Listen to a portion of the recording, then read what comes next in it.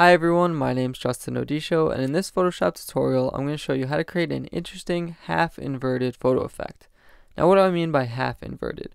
Well, typically if you want to invert the colors in an image, you can go to Image, Adjustments, Invert, or you can use Command I as a shortcut to invert the colors, or you can even add a new inversion adjustment layer, so you can edit it.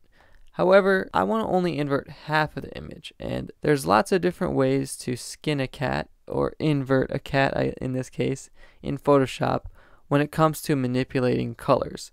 So what I can actually do is go to Layer, New Adjustment Layer just to work non-destructively, and create a new Curves Adjustment Layer.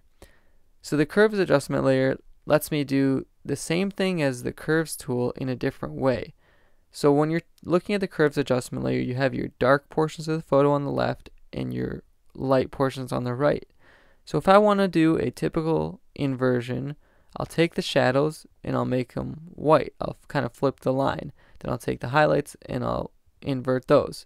So we pretty much have flipped our standard line and we get the same effect as a normal inversion. However, with the Curves tool, we can manipulate things even further by adding different points on this line.